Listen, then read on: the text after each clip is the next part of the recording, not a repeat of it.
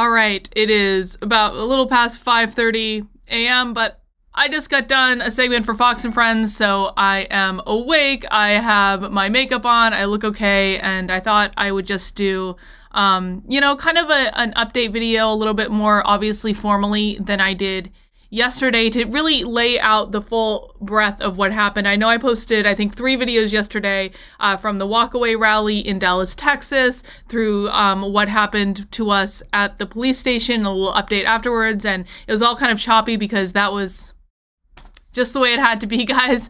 So here is what happened from the beginning. Yesterday, we had our Walkaway Rescue America rally in Dallas, Texas. Now, this is like the 5th or 6th one of these rallies I've done. I mean, they're always really great crowds, really great energy, all that good stuff. But the thing is, this time, we had a lot of Black Lives Matter protesters show up, and they had actually been posting on Facebook the night before that they were going to go protest the Trump rally. Now, those of you who follow the Walkaway campaign know that we are not a Trump rally. Not everyone in Walkaway supports Donald Trump, and it is perfectly okay not to support Donald Trump and not to vote for Donald Trump. We don't particularly care if you do. What we do want to encourage people to do is to leave the radical left, who is causing violence and chaos in this country and seemingly has zero consequences. So we had our rally. Black Lives Matter protesters came. One of them attacked our security guard. I know in the video that I posted yesterday on this channel, the first video I posted from the rally, it looks as though the security guard, well, it may look as though the security guard attacked the protester first. That's simply because the angle on that video is not good. Brandon Straka posted another video, you can look at it on his Twitter account, where it clearly shows that the Black Lives Matter protester had a megaphone in his hand and was pushing his hand and his fist in the megaphone into the security guard's throat.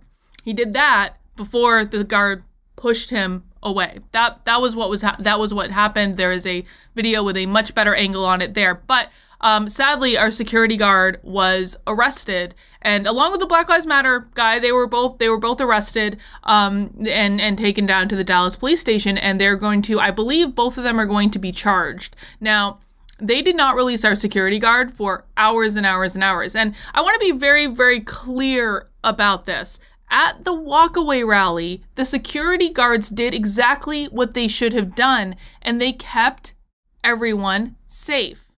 They kept everyone safe. They stood in when the protesters started getting too close to the stage, and they kept them away. They kept every single attendee left that rally safe. Every single speaker left that rally safe. Every single volunteer, every single staff member. It was a safe event to be at precisely because security did their job.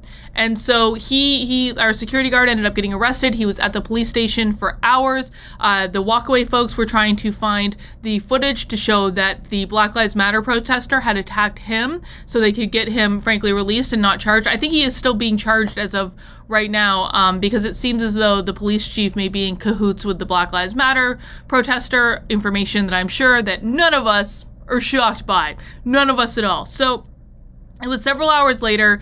We had come back to our hotel. We kind of taken a break after the rally. We decompressed. We went to the restaurant. We got some food, and we kind of had some time to kill before dinner. And we had heard that Black Lives Matter was protesting outside of the police station, and we knew our security guard was still there. And so what the original plan was to just do a drive-by to essentially like see what was going on. That was the original plan. We were going to get in an Uber. We were just going to drive by the police station just to see what was going on, and then we were going to go back to the hotel. That was the only reason I got in the Uber, because I did not want to do this. I was like, I'm staying in the car. I was even in like the back corner of the car. And so we ended up getting to the police station, and so there were probably at least 50 Black Lives Matter protesters outside the police station, but there was also a row of cameras and a row of media there.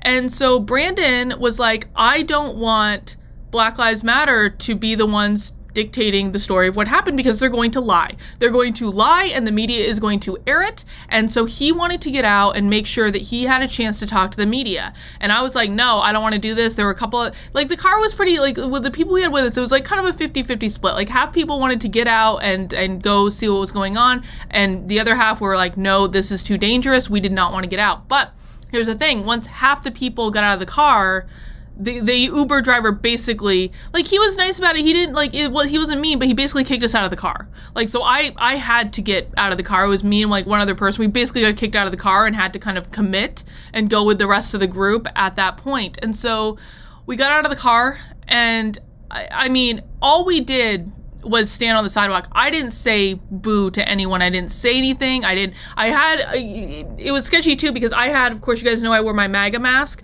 I made sure all the Trump stuff was covered up. I was terrified. Mikey Harlow handed me, he has a Keep America Great hat that he got from being on the RNC last week or whenever that was. And so he gave me that hat. I was holding it for him. I covered up everything. There was none of us, I don't believe, were wearing anything Trump related. We were not wearing anything related to the right. But some of the obviously, like, Brandon is very high profile, so people knew who Brandon was, and because we were with him, they knew who we were. But to be frank, guys, like, I really think that, you know, I really think this is something that could happen to anyone that they just don't like the look of. That is the God's honest truth. A lot of you have been tagging me as like, Carlin, you have to get security. I don't think they don't know who I am. They don't know who I am. It could have been literally anyone that this happened to, and I really want to impress that upon you. This could have happened to anyone. All we did was stand on the side of the street. That's it. That was all we did. And so we got out of the car, we're standing on the side of the street, like literally directly in front of the police station with all the media. Now, Brandon had said part of the rationale for getting out of the car was, and I actually agreed with this, to be honest, was essentially that we thought that they weren't going to do anything. We thought that we're literally directly in front of the police station. There's a line of media. They're not going to do anything. They may yell, they may act fools, but they're not going to do anything. And that was incorrect. This has escalated to the point where these people do not care. They do not care. They do not care who is watching, because they know that they are not going to be punished. That is the thing. They know that they are not going to be punished. They literally did it. Well, a reporter, there's a reporter who has this entire thing on tape, and he has released a little small clip and he told us at the end, he was like, well, this is like, Brandon was trying to get the footage from him, and he was like, well, the footage is the property of this station, and I can't release it without being subpoenaed, and so he tried to get the police to ask him to release the footage to us, and they wouldn't do it. So there is a reporter out there, Eric, I don't know Eric's last name, but he's tweeted this footage out. He has footage of literally the entire thing that he is not releasing. So at least as of this recording, I don't know that he's released it. He's released a small snippet. And it shows clearly we didn't do anything. We did not attack these people. We did not say anything to these people. All we did was stand on the side of the street. So anyway, I'm sorry, I'm rambling. It's early, it's 5 a.m., but I want to get this out while it's fresh in my head. So we're standing on the side of the road. The protesters recognize Brandon. They come over and they start screaming at us. And the next thing I know, a bottle gets thrown at Brandon, like bounce off Brandon, hit me. Sorry about that. So a bottle gets thrown, and then the entire mob starts descending in, and they literally, guys, they surrounded us. They like, there was an opening kind of in the back, but the mob had started surrounding. They were all screaming at us. They were throwing things. I had a street cone thrown at me. And it didn't like hit me or anything, it was fine, but they just started screaming at us to leave. So we started walking away, and like, I mean, very fast. We literally started walking away as fast as I could, like just walking and trying to remain calm, because here's the thing too, if we had said anything or if we had attacked these people, it would have been on us. Like, it would have absolutely been framed as being our responsibility when it was not. We did not do anything, and we were not going to do anything. And so we're walking down the street and they're just surrounding us and screaming at us. Now, I had managed, because I was like, again, I didn't want to do this from the beginning, so I was like, I like got the hell out of there. So I was ahead of everyone else. There were people behind me that got it far, like, significantly worse than I did, but I was really like, I need to go. And I was trying to like get far enough away, but I also needed to stay close because they were the only protection I had. The walkaway people were the only protection I had, so I didn't want to get too far away from them at the same time, because here's the thing. Brandon, I know Brandon was trying to call for help on his phone as we were walking down the street. I believe he called the police or 911 or something like that. They didn't come out and help us. This happened directly in front of the police station. The Dallas police did not do anything to stop this. They did nothing to stop it. The only saving grace that we had is the police had barricaded off a few streets, and so I knew like 4 or 5 blocks down the street there was going to be a group of police officers there because they had barricaded off the street, but they did not leave that post. We were like going towards them to try to get away from the mob, to try to get someone to help us, but they did not move. The police left us there like sitting ducks. That is the truth. And I don't blame the police officers at the end of the street because they were told not to move. They were told not to leave that post. So I don't blame them at all. Once we got there, they took our statements. They were, I think it's probably as helpful as they could be in that situation. But they were told not to leave their post. And so we had to run to them. So we're running down the street, or walking very fast down the street. I think we were, again, trying to like remain calm.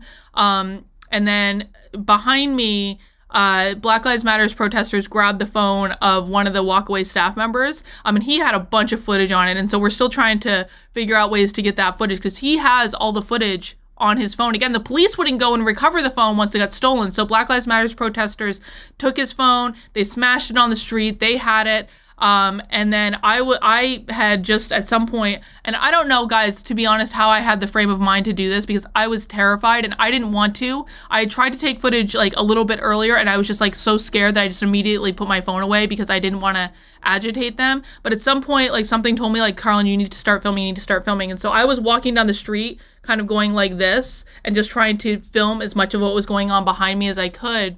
And then I hear one of the walkaway staff members yelling, Carlin, your phone. And the woman, and you can see this in the original video that I posted again. I'll link it. I'll link all my original videos in the description below so you guys can go and watch them. I don't want to edit them into this video. I just don't want to. It's too effing early for that.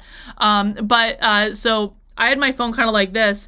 This skinny protester charges up behind me and she reached around and she tried to grab my hand and grab the phone out of it, and I kind of did one of these, and I did one of these, I kind of shook her, she went that way, and I ran as fast as I could to the end of that street, and I did not stop until I got there. And Brandon was actually a little bit ahead of me, and he said to me later when we were at dinner, he said, Carlin, as soon as you got there, your lips were completely white. It was like, it was like I was in shock at what had just happened. I don't know what would have happened if we had not gotten to the police at the end of the street. I really don't know what, if it had just been that it was just us walking, which is sometimes frankly happens at walkaway events. Like, we don't take security with us when we go out to dinner after walkaway events, I mean, we have like, there's really big like people in walkaway, but it's not like we don't have security with us like 24/7, like in Ben Shapiro or something. So if this had just happened to us walking down the street, I don't know what would have happened. I think that, and I think too, it's important to note that oh gosh, I had a thought and I lost it. No, it's important to note that this really could happen to anyone.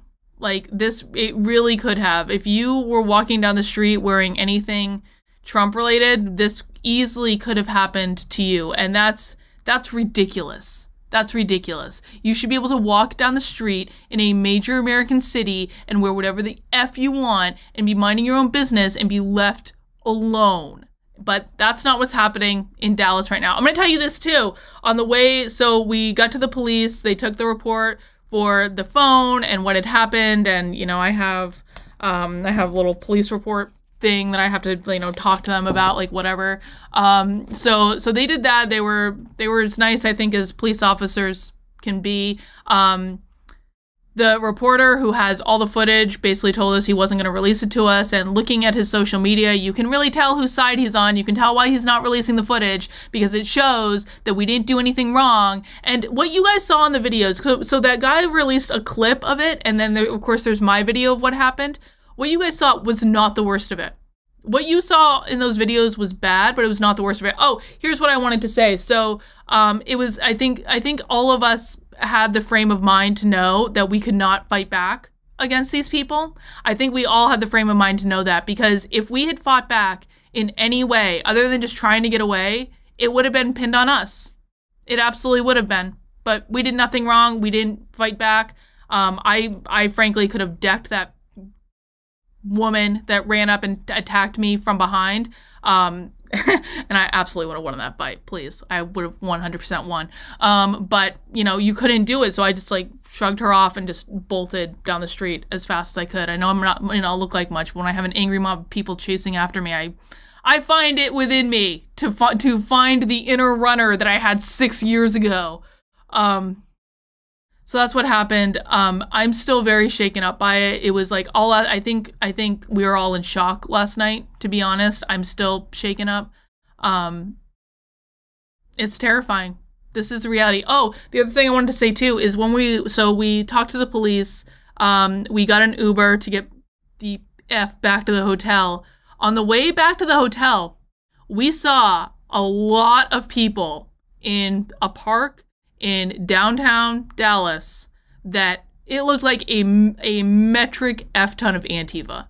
Honestly, there was a whole bunch of them gathered for some sort of meeting or something in this park. They were all dressed in black. It was Black Bloc, really. And so I guess like just really, if you are in the Dallas area, please be careful.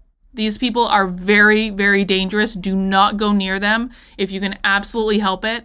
I am very grateful that the only casualty that we had in this scenario was a stolen phone, because it could have been so much worse. It could have been worse. But I want to say this too. Don't think that this has deterred us. We are not deterred. We are going to keep, so far as I know as of right now, we are going to keep doing the rallies. We are going to probably, I'm sure, up security to make sure that everyone at the rallies is safe. You know, this is the reason that we are doing this. This exact scenario right here, the fact that we were attacked by an angry mob of Black Lives Matter protesters, the Dallas Police Department did nothing to help us. We were sitting ducks if they had wanted to do anything to us. We are not going to stop. We are not going to back down. We are going to continue to keep fighting. And listen, guys, if we can show up after what just happened to us, you can show up too. If we're doing a rally in your city, you need to show up. You need to make your voice heard. This is not a game. We need to show people that there are so many more people that disagree with what is going on in this country tonight. But the problem is you guys don't show up. Everyone at the walkaway rally was safe. Everyone was safe precisely because there is security, and security did their job. Everyone was safe yesterday. Show up. Make your voice heard. And guess what? The more of you who show up, the harder it is going to be for them to do anything. When we were in Beverly Hills, where the 1,000 people that showed up to our rally, there was one Black Lives Matter protester, and they knew what their place was put in place by the goddess Shamika Michelle right quick, man. There was nothing that they could do. When you show up, when you stand up to people, when you say this is not okay, there is nothing that they can do. So this will not be my last walkaway rally. I'm taking next week off, mostly because I have to go to Maine. I'm doing actually another rally in Augusta, Maine, next Saturday. I believe it's the 12th, but you can find, I'm sure, information about it online. Next Saturday, I will be speaking at the state capitol in Augusta, Maine. So I'm taking the week off from walkaway, but I do plan to return after that. We're going to, I believe this is the schedule as of right now. We're going to Tampa. We're going to, of course, there's the big Unsilent Majority March in Washington, D.C., which if you only make it to one walkaway rally, you want to make it to the one in DC, because that's going to be amazing. I will absolutely be there. We're going to Phoenix. We're going to Nashville. We're going to Omaha, Nebraska for Brandon's hometown. So we are not going to stop. There may be other rallies added to the list. Stuff may change. I have no idea right now what's going on. But I know that I'm not going to stop showing up. I'm not going to let these people deter me. And I hope you don't either. All right, guys, that's all I got. I'm going to jump back into bed and try to get a couple hours of sleep or something. But I fly home today, getting the F out of Dallas. And yeah, I'll see you guys soon.